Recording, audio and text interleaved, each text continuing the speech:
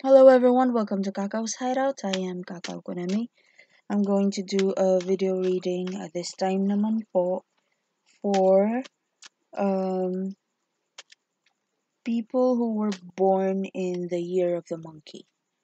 So, just like po nung mga Tagalog na zodiac forecasts ko, this will include money forecast for the year 2020 and also love forecasts for both monkey singles and monkeys in a relationship.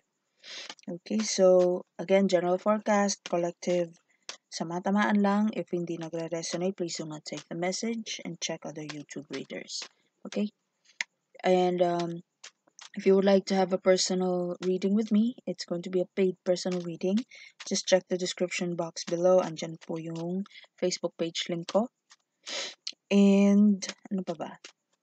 If you have any suggestions for topics na gusto nyong i-tackle ko for choose a number readings, comment lang rin po. Okay, so let's start. I'm going to use this Sasha Fenton deck to represent you, monkey, and this is going to be the tawag nito? Nantok na ako eh. So the Rider-Waite deck will be, or the Rider-Waite cards will be the source of clarifying cards and magre-represent kay partner mo mamaya sa in a relationship reading. Okay, let's start. And the messages, please, for people born in the year of the monkey regarding their money for the next year, for 2020. Okay, Seven of Pentacles. So more on assessment. Anong mga gagastusin? Anong mga gagastusin? Ano yung pag-iipunan? Ano yung willing kang waldasan ng pera? So let's clarify the Seven of Pentacles. Just to be specific para saan to? Ano tong dapat mong i-assess for year 2020? Two of Pentacles upright. So, alin yung ang Two of Pentacles is pros and cons ng isang business, maybe project, investment, career choice. Kung alin ba yung swak na tutugon sa expenses mo, anong source ang magiging stable para tutugon sa expenses mo. Now, what you need to do about this upon itong assessment na to, anong dapat mong tutukan? King of Wands reversed. So, wag kang mag-stay sa situation na, again, Wands is about passion, hindi ka naman talaga interested in the first place.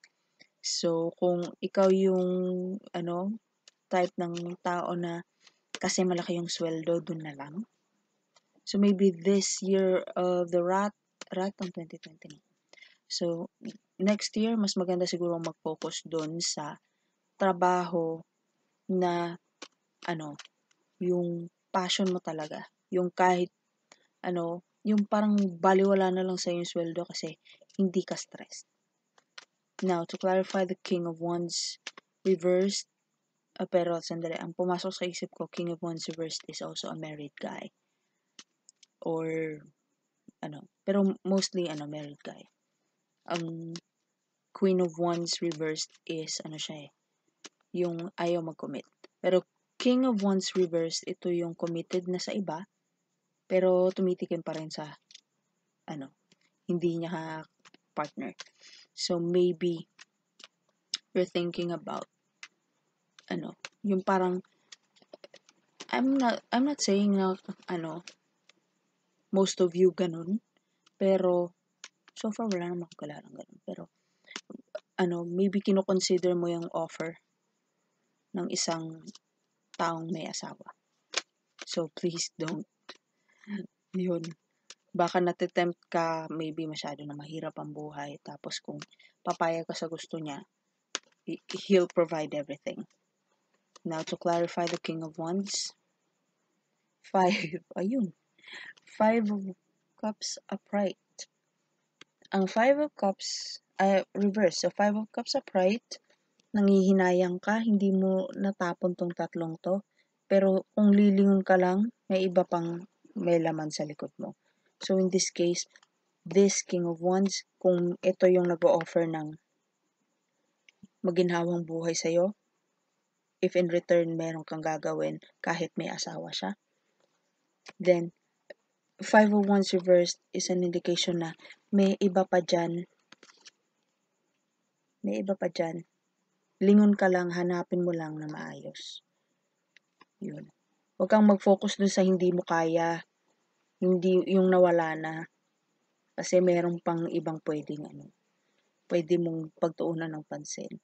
So, if i-apply natin to dun sa may asawa, baka meron namang nagkakagusto sa'yo na maybe wala pang pera ngayon, pero kung magsusumikap pa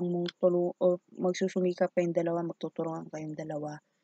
Lalo na kung aminado ka namang disiplinado, aminado ka namang loyal, faithful, tapos maayos magtrabaho, then there's a big possibility na wala tong binatbat sa King of Wands na to. So, it's not just the money that makes the person. Sometimes the person makes the money, di ba? So, kahit mayaman to, kung tawag ito, bulagsak naman sa pera, ano ngayon? O, kaysa dun sa, maybe merong dyan nasa tabi-tabi na mahirap ngayon, pero one day, with the right partner, with the right mindset, mas mayaman pa dito in the future. So, yun. Lingon-lingon din pag may time.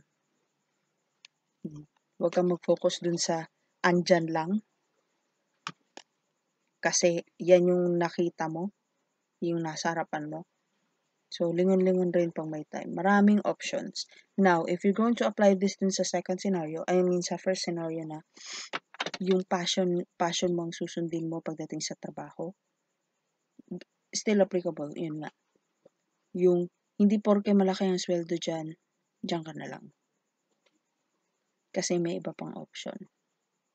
Maybe, yung option na yun, hindi pa available ngayon, pero kung gagawan mo ng paraan, ikaw ang magpo-provide ng option na yun. Not just for yourself, pero para rin sa ibang tao.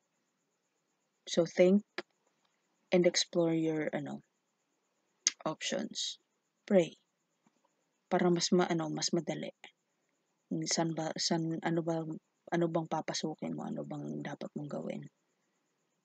Now, if you're going to do just that, possible outcome is yun. Hindi ka makokontrol ng iba.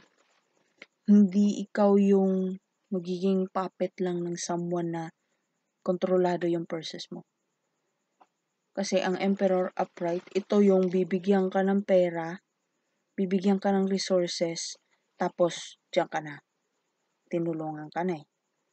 Ito, bibigyan ka ng pera, bibigyan ka ng items na materials.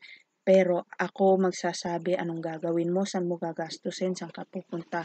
Dapat according sa gusto ko. Ganon ang Emperor reverse.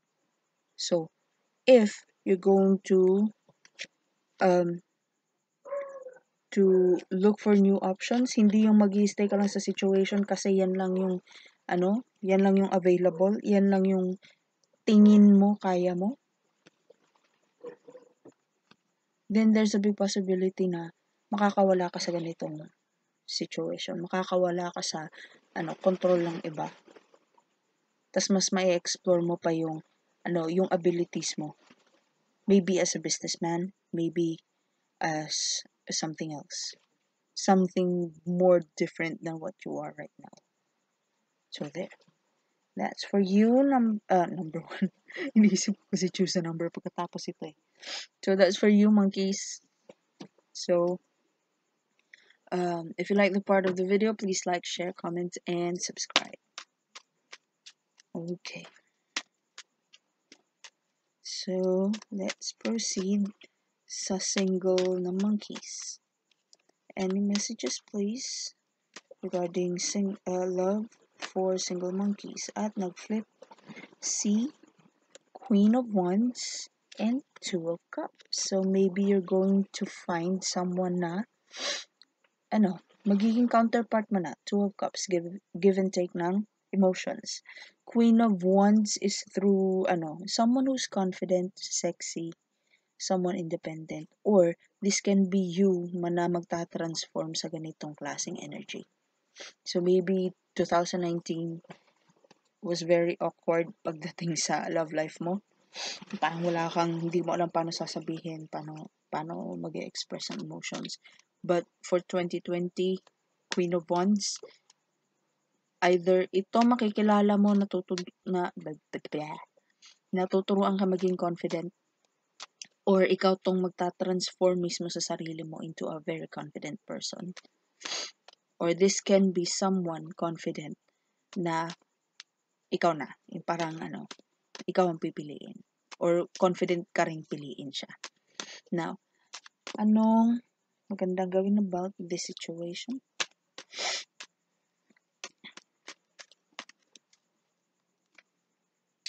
Hierophant upright. So, kung ano lang yung parang, kung ano sa tingin mo yung tama, yun lang ang i-uphold mo. Kung ano sa tingin mo yung nakasanayan sa'yo ng tao kasi yun yung mahal nila, parang yun. Yun lang ang mo. Parang, ang message ng Hierophant sa Single Monkeys for 2020 is, stay as you are. Hindi mo na kailangang mag-transform into something na, or into someone na hindi mo naman talaga ugali para magkaroon ng love life. Parang, mahalin mo sarili mo, kung ano sa tingin mo yung tama, kung ano yung mga nakasanayan mo, mga na ituro sa'yo na no doubt naman tumatalab, na hindi nakakasira ng reputation mo, stick ka lang doon. Tapos wait ka lang. Kasi may Queen of Wands kang paparating. So, it's either Aries, Leo, or Virgo, or maybe Virgo. Baka kasali rin si Virgo. So, maybe Aries, Leo, Sagittarius ang zodiac sign, or Aries, Leo, Sagittarius ang ugali. So, anong ugali ng fire signs? Passionate, adventurous, independent. Matitigas ang ulo, ayaw pagsabihan kung anong dapat nilang gawin. Versatile, spontaneous, on the spur of the moment, the decisions, okay, go, push. Ganun ang fire signs. So, maybe you're thinking about a fire sign. So, yun. Hierophant ang advice, stay as you are. No need na mag-transform or mag-change ng ways para mas maging in, mas maging attractive, mas maging on-trend. No, there's no need ang Hierophant. Parang kung ano yung reputation mo, kung ano yung nakasanayan mo, lalong-lalo na kung sa ganung paraan ka minahal ng tao, then be like that, stay like that. And if you're going to do just that, possible outcome is Hermit reversed. So, yung mga taong hindi ka pinapansin kasi merong nawala sa kanila, maybe mga jowa nila dati na pinagkakaabalahan nila. There's a big possibility na mapansin ka nila in 2020. To clarify lang yun. 9 of Pentacles. So, mai-share na nila yung yung sadness nila. Maybe you're someone na takbuhan ng mga tao pagka may problema, pagka kailangan ng advice, kasi yun nga Hierophant ka eh. Ito yung yung pare. Again, pumapasok sa isip ko pagka nakikita ko ng Hierophant, si Mang Kevin sa Home Along the Riles. Yung parang ganun na, mahal ng lahat, napagkakatiwalaan ng lahat. Yung yung parang buong-buo yung good na reputation niya, yung stable na reputation niya. To the point na kahit mga bago niyang kakilala, ginagalang siya. So maybe may ganun kang ugali na through being loyal, being honest and committed, parang yun yung makaka-attract sa'yo ng love. Merong someone na maybe masyadong nag-focus dun sa nawala sa kanila, parang about sa pera yung nawala sa kanila, siguro pinirahan lang ng partner. And again, I mentioned earlier, Virgo, Hermit card is a Virgo. So maybe you're involved, you're this coming 2020 Virgo ang paparating with fire sign na ugali. So yun. Stay what you are, wag kang magbago ng pananamit. Ang pumasok kasi sa isip ko yung conservative, tapos dahil nga frustrated na walang love life, biglang magpapasexy. So parang the Hierophant as an advice, ang nasisense ko dun is there's no need na gawin mo yun. Parang nakaka-attract ka ng love based lang sa kung ano ka. So there. That's for you, monkey singles. Let's proceed kay monkey in a relationship. Any messages, please, regarding love for monkey in a relationship? At lumabas uli si Hierophant. Commitment ang Hierophant, loyalty. Promises, vows. So, ano to? Kasalan na. So, if this is about monkey in a relationship na kasal na, meron sigurong renewal of vows, o meron sigurong promise na hindi natupad 2019. For some reason, pumasok sa kokote ko, travel abroad. So, maybe 2019, pinangakuan ka magta-travel somewhere, Hong Kong, Taiwan, Vietnam, or Europe. Tapos, sa 2020, there's a big possibility na mangyari na yun, or matupad na yun. Now, tumalon si Three of Swords. As an advice, wag kang mag-inarte. Yun ang pumasok sa isip ko. Siguro kasi dati hindi natupad yung promise, parang, ay nako, ba't ngayon pa to? 2020 na, parang ganun. So, wag ganun. Kung merong mang sadness kasi hindi natupad dati, wag ganun. Now to clarify Three of Swords, please. Ayun, tumalon si Seven of Swords upright.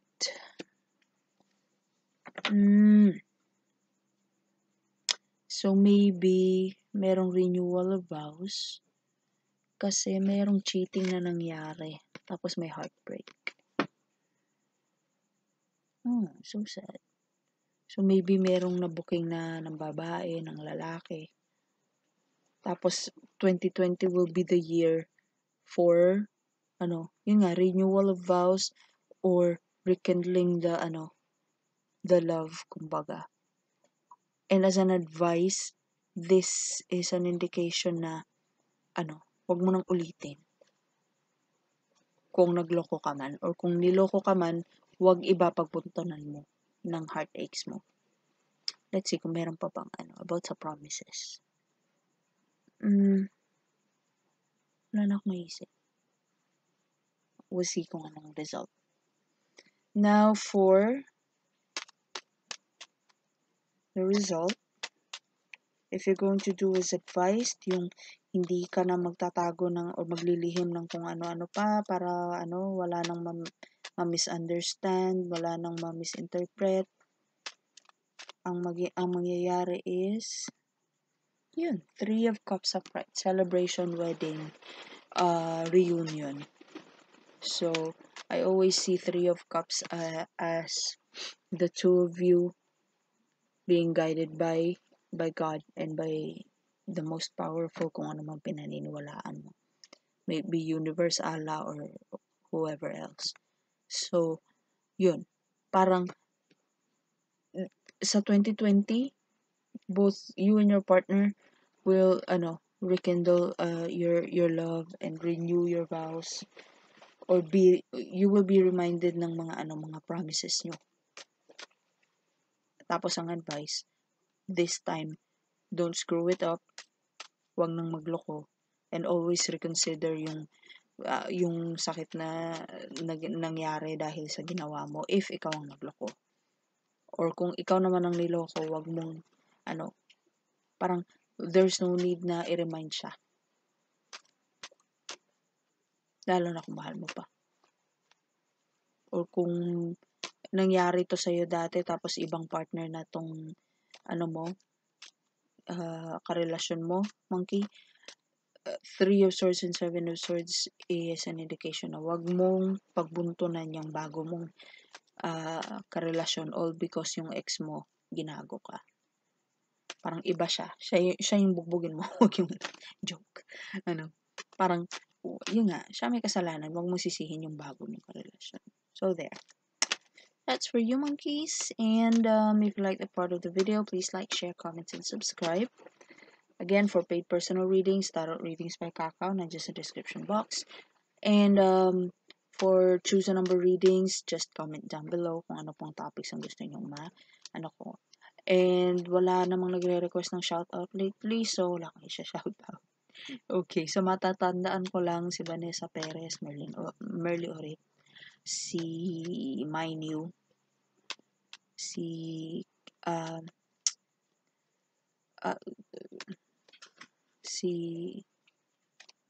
Ramelin Celestial. Hi. Donalyn, ano yun? Nasa notes ko yun eh. Hindi, nabura ko kasi yung notes ko eh. Sira ulo, nag-clear ako ng disk. As in, 8 readings, 8 customers, tapos 16 readings. Uulitin ko. Lahat. So, imagine, ganun ako katanga. Kung tutusin, wala nang Mercury retrograde, pero ewan. So, Donalyn. Hi. Okay. So, there. That's for you, monkeys. And if you like the part of the video, please like, share, comment, and subscribe. And have a nice one.